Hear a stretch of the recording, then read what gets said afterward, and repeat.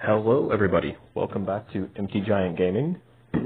So, for the first time ever, due to my audio being lost, we are doing a voiceover of a video.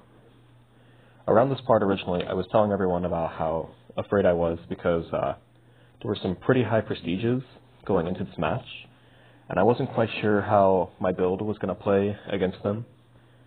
We had a Twitch streamer too, who, once again, very much made me afraid, because I know that I'm not the best.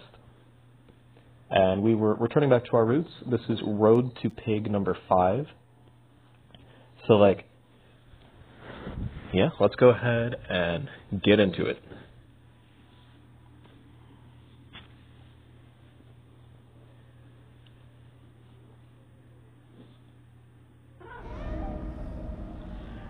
So we spawned into Midwich, which was definitely good for us. It is the most killer-sided map in the game. However, though, I feel like I get more escapes here as a survivor than probably arguably any other map. We started early, doing our crouching. We were trying to figure out where everyone was. And very quickly, we came upon these two in here, which was pretty big. The Atom, as you'll see later, ends up becoming kind of the focus of this video and of our chases. This Michaela was really, really good. Like I said, they were the Twitch streamer. So right here early, he did give us a pallet, which we went ahead and we broke. However, luckily we didn't lose sight. And I think he got disoriented there because he took himself in the basement.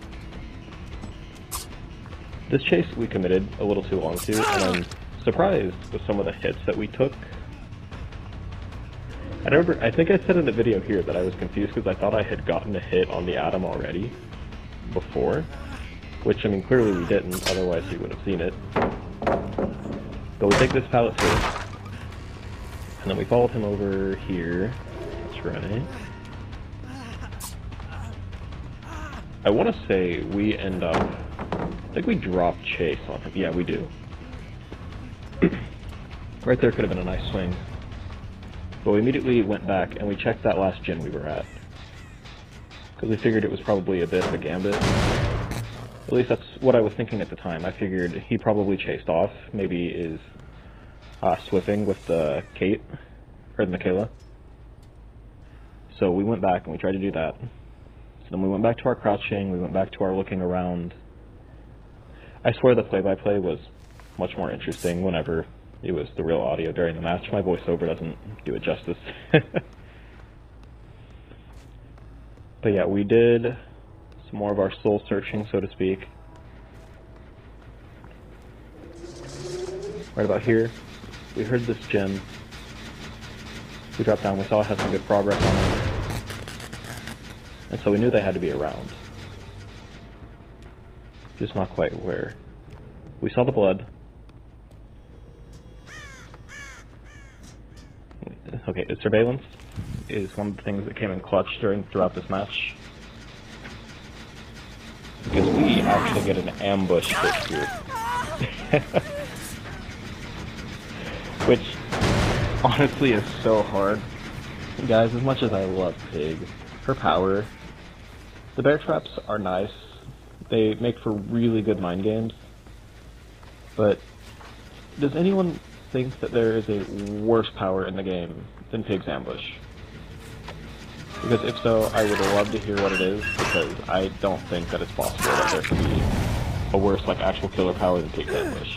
Not only is it not very far, it doesn't have a lot of distance, but you also growl really loudly before you do it, which gives people time to react.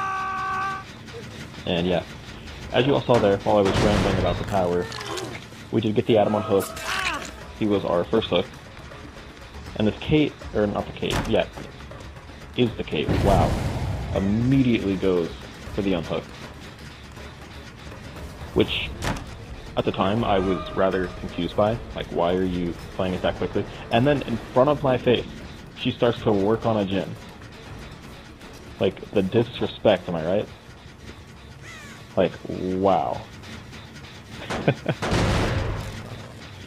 From here, I want to say, yeah, we break away from the Kate, because we realized we're not going to find her. I was yaunting something about her possibly having Dance With Me, is what I thought maybe. The Atom, I have no idea. I think he was running Plot Twist for whatever reason. Because I don't know how he got downed. He wasn't bleeding or anything, or maybe he was, and he just didn't heal, but it was very confusing to me. Because I wasn't running any add-ons that should have done that to him. And I'm not running Sloppy Butcher, so he shouldn't have been bleeding so quickly, so I'm pretty sure he Plot Twisted. We do get this Jane rather quickly. As you'll see throughout the video, I think this Jane may be the one with the least amount of chase experience. We get a solid hit on the Kate, which we are running Save the Best for last, so it did reduce some of our tokens, but I mean honestly it was okay. And watch right here, I completely blow this mind game because I missed that swing. So like I was over here thinking like, damn, I've got her, this is great, and I just blew it. And if she had stayed on that side of the map, she would have gotten away from the chase, 100%. Because I didn't see her. We do get to pick up on her. And then I want to say, yeah, we do put her in basement, which was pretty big for us. Anytime you can get a basement hook, you know automatically there's a little bit of split up pressure because someone has to walk all the way there, they have to commit their time, and sure, it may not always be the furthest away, but usually it's just enough that it can really start to dissuade things for them. From here on again, we kind of went back into the mode of... Wait a minute. Looking back here, did I just walk right past the Atom? There's no way I did, right? Guys, I think I walked right past the Atom in that corner.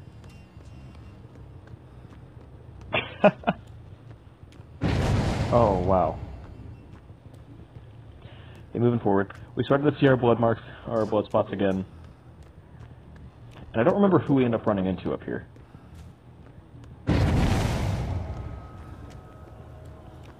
There it is. We ran into the Jane again. They take some hits, which I think, once again, this had to have been set up that way. They knew that this Jane probably isn't the best in chase. Honestly, I was surprised. None of them were really, like, super good at chase. I miss swings, but that's only because I'm horrible, which everyone knows by now. But I think it's about this point in the match where we start to see my power play get set up. And you will all see what I mean. We caught the Jane, messing with our box. Funny, fun. We did get the Atom too, so we had a 2 for going right here. Which immediately we went ahead, we hung the Atom, which was always a pain in the ass because he has that boil over. We got the Jane right back on because I knew already the way she was playing, she was scared of the track. So if she has one on her at all times, she becomes useless. Unfortunately, I didn't mean to do this, but we set up another 2-slug, which I wasn't really trying to slug at this point. And then the Atom got down. Which the Michaela, to her credit, tried to get him back down. And I know how that looks. That looks like I'm just straight up slugging. But if I can keep them all in one area at this point in the match, I'm going to do that. I point this out later. So Michaela and them all swarmed one area. And I mean, if you have a bunch of flies in one area, you swatted them all. Seems like a really cruel thing to say. And I know I'm anti-giant gaming, I try to keep things really light, but like, I know, I've heard a few people talk about my videos and they kind of say like, you know, you say you don't slug, but then you went and slugged, or you say you don't tunnel, but you tunnel. anytime I do it, it's only situational. I always try to avoid it if I can, because I don't like doing it. But like, in this case, it made for... I mean, I practically had to do it in order to win. As we get into this chase with this Kate, I want to say this was another one that, yeah, I caught her right before she got into the pallet. Which I mentioned a video or two back that my killer settings were, my sensitivity was super, super low at first. It was still at like 50. So I bumped that up to the same settings I use on my Survivor, which is 95. And ever since, I've been able to make hits a lot easier. I don't get mind gamed as much, which is really big. And yeah, probably mentioned at this point in the video that we do have 2Ks. We managed to get both the Adam out and the Kate. And so right here, I go on to talk about what I consider to be a win in the game. And I mentioned that none of the gens seem to have I consider 2Ks much to progress kind of be on the them. draw. At this point, you know, there's still 2 of them. And Jane is going to have to spend time on a I've box. eliminated half the field, so half the credit. The only question is, can we get the right I one? do, however, mention that I think at times a 2K is just as good as a win. Not There is a for, gen like, being worked on, though. I mean, obviously it's not, But I'm like, for pretty peace of sure mind that as a killer, you want to at least have done half your job. That's how I always feel about it. Our Twitch Here I streamer made a friend. really dumb double back because I was trying to see if she was over here by the Jigsaw box, which, I mean, she was not. And then, going forward, we dropped back down. We went back to searching the ground. And a little uneventful for a minute. We go back to monitoring. We see that one of our gens is on the phone. So we immediately start looking for scratch marks, which we did find. And then we found our... Right now, this is probably the or our Michaela. But this Michaela gave me work this game. And you'll see what I mean by that. We did bait the double back though, which was awesome. I always love when I can do little things like that. It gets in their head, and it kind of gets in my head. A little bit of an ego inflator, not gonna lie. But honestly, I will tell you all this.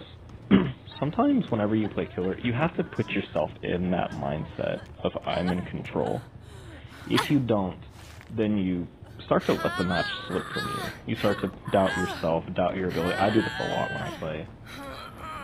But if you keep telling yourself that you are the one in control, you run the show, more times than not, you can kind of will it. That was another carry that I was afraid we weren't going to reach because we had the boil over going on. So from here, I was thinking to myself, I just have to find the Jane and check it out. As soon as I turn around, boom, Jane. So we get the swing on her. Okay. And this is where stuff starts to get a little crazy. Let's save the best. Because we do, thanks to save the best for last, we got the Jane. Okay, do you understand that? And I knew right here, right now, if I didn't get this Kate, or this Michaela, that it was over. But it had to So be thankfully done. again, we caught her before she could grab her pallet. We put a trap on, just for the points at this point. It absolutely We do get her on hook, which luckily there was one close by, because, I don't know, there's nothing I hate more, like, as a killer than boil over. And I finally understand, as a Survivor main for as long as I've played, I always hear people complain about boil over, my friends that play killer, and I'm like, it can't be that bad, can it? My god, is it annoying. You almost have to run Iron Grasp at times. Here I was looking for the Jane, on the ground because I somewhere. was stupid, and I ignored the grunting that I could very audibly It was this hear, hook. which was right over here. And so, yeah, looking back, if there's one thing I would heavily work on as a killer, it'd be... Okay guys, assuming we make it to this hook, which I don't see why we wouldn't. If I had just listened, or if I had a better We headset, just I got would have told them. ourselves a Road to Pig 4K And on I feel the like channel. that could give me more victories. Give them a little crouch. Then we So run right off here we into have the to do a bit of a distance. stunt, you know. break out the ambush, tell them who we are, do some pig crouches. This was an extremely fun match, guys. It's always fun. I'm honestly surprised. Like I said, they had some decent prestigious there. From here, we secured our 4K. It looked like some of them were kind of swifting the way they were coordinating. I believe I rated this match for myself an 8 out of 10. We actually got the win. But overall, it was a 4K. I talked for a minute about my grade progress and how this was the first grade time progress ever error, silver, but which I mean, all 4 areas. Y'all see the GPE. I think for the first time ever as killer, I've reached silver. And so I went over here and I explained that I gave myself the giant player of the game because I got 4K. Man, this was a really, but I also really gave fun major match. props. What I'm gonna start doing is I want to 4K matches. You know, I give myself the giant player of the match. Player of the game for the survivors. Just because I feel like it's earned. Because she balled out. But we're gonna do both awards for both teams as well. Just because it didn't seem like so, like in this case, the giant player of the match was the Kate. I was familiar with some of the things. I was actually intimidated by her. I had to do some things. I had to get her out of the match. Was very questionable to me in a lot of the movements that she Our made. empty player. Plus, she played really scared on the My goodness, they all honestly played pretty fire. But maybe this Jane, just for situational awareness, I talked about some of their builds and how my build played off of it. If I had to sum up this match, I would give this one Kate, probably an 8 out of 10. Last was kind of like maybe a 9, just because we were able to keep pressure off them, or on them the entire time. They didn't pop a gen. Talked about kind of suffered from they kept making silly mistakes. We had that one corner setup of hooks where they were so close. And since they kept coming into the room, like going after one another, very, very unfortunate. I was able to slug pretty freely. Kayla had a very solid build. I didn't try to go after everyone and slug them. I mean, you all saw that. Overall, if they came in and they were swarming me, like, yeah, we went for it because I mean they were right there. Just because I've been so busy. At most, I tried to never have more than 2 slug. I think we got to 3 at some point, but like I said, they kept making silly mistakes, coming at me. It's been a minute or 2 since we've done this. So we did what we had to do. So I think right about here, I kind of talked about other than that, I don't think they played the ending too there much of a role in this match. Was pretty good. I think we got a lot of value out of Save the Best for Last. Both of those that would which increase. What are your guys' thoughts on this perk? I'm hearing a lot of people complain about it nowadays. Into fruition once with that Jane. I feel like it's rather fair, especially on weak killers. Like the pig is probably one of the weakest killers in the game, so like giving them a faster M1 seems like a fair trade-off, considering their power is so niche. Because I mentioned that pig is very, very. Comparing it to how it played up against some of these builds. I mean, not in chase, but in terms of power. I think that it did a huge role in Made for this, or against her Made for this. And for a minute, let's see, with the. I talked about how Pig's ambush. Actually, the Jane was the only one that ran it. Clearly, the worst killer power. The Adam, I think, suffered from Deliverance Curse. I want to say he was the first one I hooked this match. I'm sorry. The bear traps are cool. So that's always unfortunate. Ambush is just. But yeah, our add-ons. It's wasted I don't think they in my opinion. played too much of a role. We didn't get anyone at the box. Well, we got the Jane near a box, so maybe that did play a part. But other than that, lots of value from Jolt, Surveillance. We didn't have to use Noed, which honestly I'm thankful for. It's kind of my, if all shit goes wrong, at least give me 1 kill in the match. But yeah, that is going to do it for today's episode of Road to Pig. I'm Empty Giant Gaming. Thank you all for watching.